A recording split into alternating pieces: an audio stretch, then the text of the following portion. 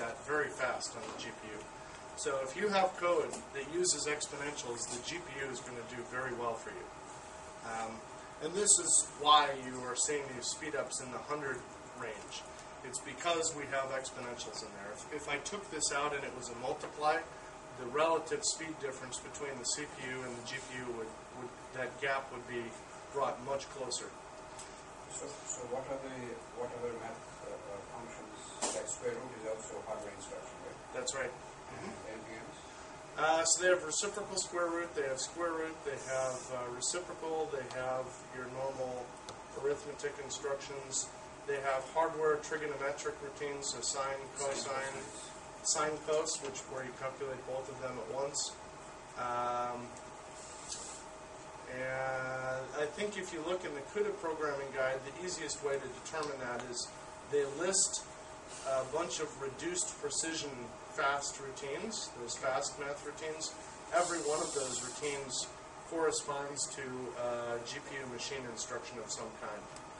And so that's the easy way of getting the list. OpenCL has a similar thing. So OpenCL has what they call native math routines. So any OpenCL routine that begins with native underscore is the machine instruction version of that math library routine. You can, this is another thing, you can use a more precise version of exponents or whatever other routines you want to call. They will run slower to give you better accuracy.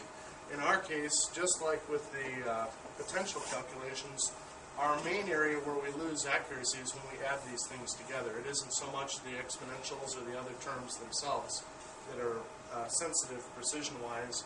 It's when we add thousands and thousands of these together that we're getting floating point truncation. So if we wanted to improve the accuracy of our code, probably what we would do is we would change the code that actually accumulates these numbers together. And that we would use double precision or something there first. And then if and only if we need more precision, would we start percolating higher precision variables and functions up through the rest of the code. So basically, once we've computed, this is an interesting point here. This loop is very costly to the GPU in other ways, though. Although the exponentials are very fast, the GPU is nowhere near as good at running through loops as CPUs are. And one of the things that's worth noting is in a lot of cases, the number of different atom species and the number of coefficient arrays and things that have to be walked, although it's it's greater than 1, it's usually a small number. Maybe it's only 6 or 7 or 8 or maybe 12. That, in the grand scheme of things, is a very short loop. And so the fraction of time spent processing this loop logic versus the fraction of time spent doing the body of the loop is unusually high for the GPU. The overhead is considerable. And so one way we can make this code much faster would be to unroll these loops or do some tricks with the compiler, which I will describe a little later. This loop here, we can actually, since we have a fixed number of different types of angular momenta, that's these different s orbital, p orbital, d orbital, fg, etc. All those different orbital types have a different scheme of how this loop function ends up being evaluated. Because we have a fixed range of these that we figure we'll ever encounter in a real simulation, up to about g, I think, is typical for most quantum chemistry codes. We can actually hand code these things. So rather than evaluating these as a loop like we have shown in this simple example, in the real code we won't do it with a loop at all. We'll have a switch statement and say, well, what kind of orbital is it, or shell type is it? And then we will actually jump to a block of code that is exactly written for that shell type. So if it's an S or a P or a D, it just jumps straight into the right block of code for that type, and there is no loop overhead at all. It just runs a completely unrolled sequence of arithmetic instructions and then does the math. And so we have all these nested loops. The GPU does a great job at doing these costly special functions, but its weakness is processing all the loops themselves and all of the indexing arithmetic. This is stuff that the GPU is not as skilled at as a CPU is. So one way we can make this run fast on the GPU is in many of these quantum chemistry simulations, if we do this sorting and pre-processing to eliminate duplicate coefficients and things like this, we can effectively compress down the data sets to a size where they can fit entirely in the 64K constant memory. On the old GPUs, this was the fastest way we had found to do this calculation. And so if we can fit all those coefficient arrays in constant memory, every thread is computing its own orbital amplitude at its own position, because these are all distance-dependent functions, right? So they have their own distance from their own atoms that they're calculating, and then they sum up all those different equations and they get a different answer. But they are reading the same arrays of shells and angular momenta and orbital contraction coefficients, all those different things. And so all of that data that's common to all the workers can be in constant memory. And because they're all accessing the same element at the same time, they get performance that's nearly the same as if it were in a register. So that's another way we're tremendously amplifying the bandwidth. So rather than doing this calculation, zipping through those arrays at the speed of global memory, which at best is about 150 gigabytes a second, we're closer to a terabyte a second or more, because we're coming out of this near register speed cache. So the angular momenta loops that I was describing, instead of actually processing those with a loop, here we have a switch statement. You can see we have a case for an S shell, D shell, and so on, P shell, and so on. And these then are unrolled loops. This would have been a loop that evaluated each one of these lines of code. But since we know a priori how that's going to work out, we can make special blocks of code for every one of those cases. And the only trade-off we have that's worth noting here is, well, you know, there are a lot of these common components of these expressions. So we have the x, sort of the delta x squared, delta y squared, delta z squared. As we go to the higher orbital types, there are much longer equations, so they have cubed components and so on, and different combinations of terms that are common with some of the preceding ones. One of the trade-offs we make is, well, how many of these different terms do we compute up front and attempt to reuse? So these, actually, the squared components, we calculate those way up at the beginning of the kernel, and we hold on to them because we basically assume we'll definitely use the squared terms. But the cubed terms, you know, that if we pre-compute those, they consume registers, and especially if we do all of the different combinations of pairings, will balloon our register usage tremendously. And although that would save us arithmetic, if we increase our register usage too much, it'll actually slow down the kernel. So there's a little bit of a trade-off. Well, how much of this arithmetic do we sort of pre-compute and reuse over and over versus how much do we compute as we go? And so that's one of the trade-offs we're making here. And so this basically got rid of all the loop overhead for these short runs. So these would have been calculations where the loop overhead was considerable, because you can see there's basically two floating point operations, an increment of an integer index register, and a read of a coefficient for each one of these lines of code. That's not very much versus the loop overhead, the test, the branch.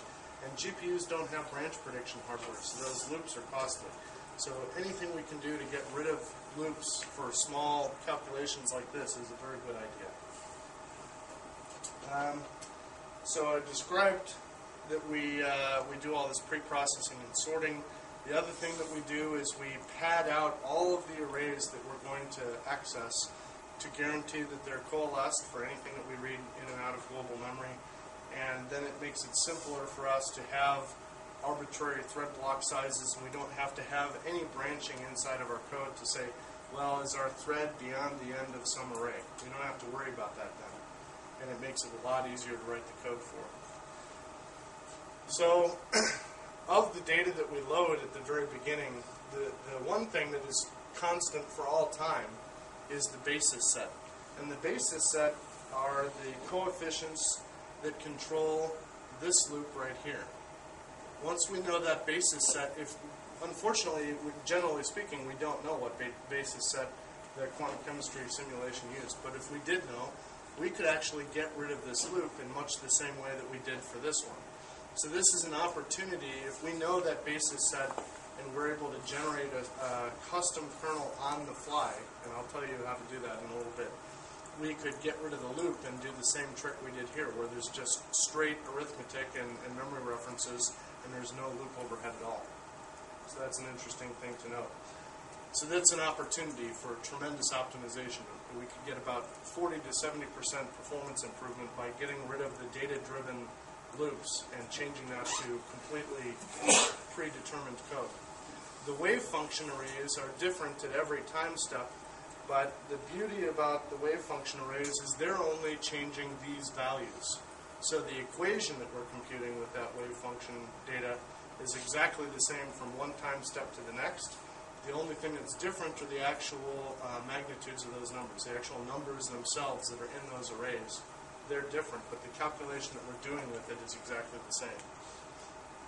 And so when we work through those calculations, we're walking through memory in strictly consecutive memory accesses. In the case of the basis set, we're either walking to the next element or we're using the same one the next time through. So it just depends on what the basis set contains. And for the wave function data, we are always walking through memory, one cell to the next in a strictly consecutive order. And so the good thing to notice about this in terms of the modern GPU hardware, now that Fermi has L1 caches, this kind of consecutive memory access pattern is perfect for a cache. So it's good not only for the GPU, but also for CPUs, and particularly for Fermi. This means that for Fermi, we could get rid of that code that put everything in constant memory, and we could just put it in global memory, and because we have a friendly access pattern, it will have nearly the same performance. And the kernel is about half the amount of code, and it's much easier to read, so that's great. And so the way we've implemented this code for these multiple generations of GPUs, if we're not running on a Fermi, and the total size of the data set is less than 64K, we put all of it in constant memory, and then we broadcast that data to all the threads, and then we get our many terabytes of effective memory bandwidth.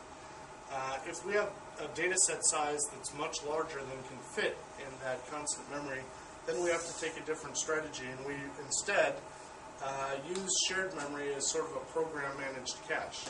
Now, as you saw, we have several different arrays that we're loading, and they have different sizes, and the sizes and strides and things like this are not known at the time we build the code. So all of those things become variables, and so we have to sort of juggle references to these different arrays as the code is running.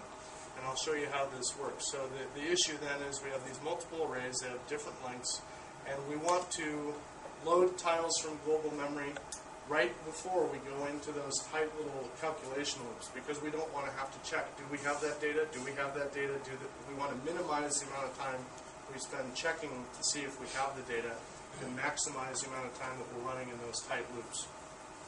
And so if we do this with shared memory with a good algorithm, we can get performance that's within 27% of the hardware caching that GT200 has.